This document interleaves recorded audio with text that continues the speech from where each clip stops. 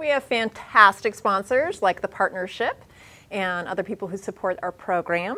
They make it possible. But right now we have the Morning Buzz. We do. And we have Antonio Harrison here, half of the 230 dudes. Yes, thank you for having me. I know. Welcome. Thank you. And I believe that Hillary's baggage might be catching up with her. It's possible. I mean, she's got her daughter coming on as the attack dog. She's got the Benghazi thing happening. I mean, there's a lot going on, and as she falls in the polls, Bernie Sanders rises. Bill's trying to protect her too. But that's what you do with your wife, right? Well, yeah. Well, he's actually playing two parts. He's trying to protect himself, and he's trying to protect Hillary. Oh, yeah. Well, and it is interesting using the daughter, and then they've actually had both daughters with Hillary and Ivanka, or not Hillary, but Chelsea and Ivanka are friends, and so they've had some interviews regarding that and how do you deal with your parents who are out front and center. But I just wonder about the Benghazi issue now still, especially with the film 13 Hours coming out. I haven't seen it yet. I'm not sure if any of us have, but the previews are gut-wrenching as far as the atrocity and the neglect that we. Well, I noticed some of the trailers are just, about the movie. It's not the whole thing behind Benghazi. No.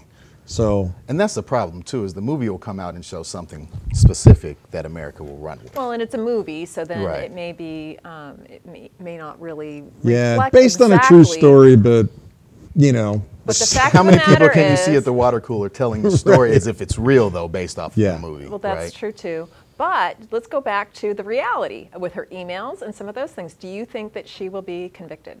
I don't think she will be convicted or charged. I just don't think it's going to happen. She's a good talker. Yeah.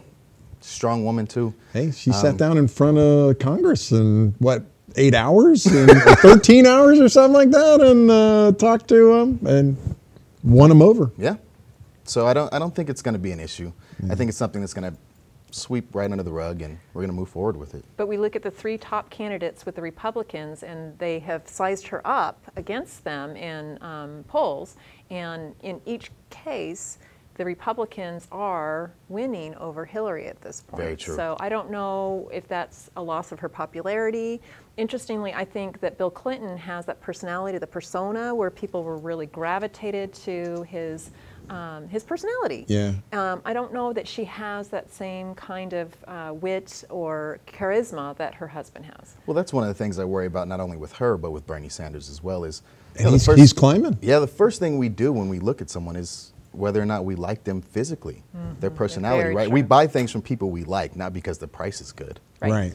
So, sometimes. Yeah, sometimes. It depends on how much of a deal you get.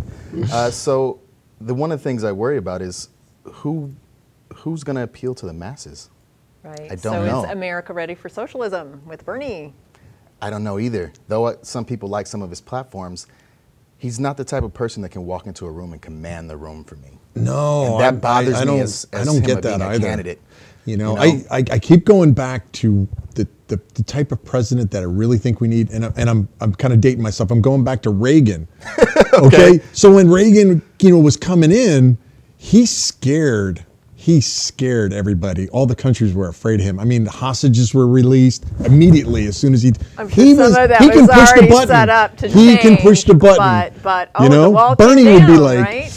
And when you listen to some of the Russian interviews too, they talk about how he was serious. Yes. President Reagan was serious, and so they backed down based on his conviction. Oh yeah. And he had actually been a Democrat for many years, and I think because of his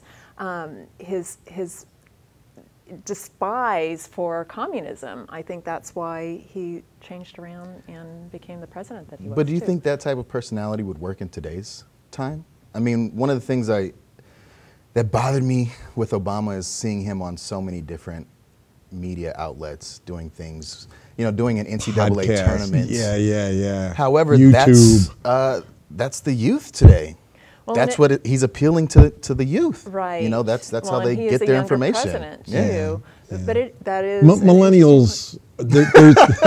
There's a question about millennials and elections, and even if they even vote. Well, yeah, I'm glad I missed that part of the generation. But I think that's the appeal of Trump too, to be very, very much a person, and to be involved in these different media outlets and so forth. And he started off as The Apprentice.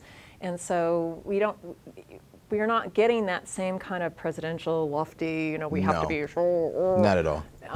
With Trump, and we haven't been really with Obama either. But we'll probably get free with Bernie, right? Yeah.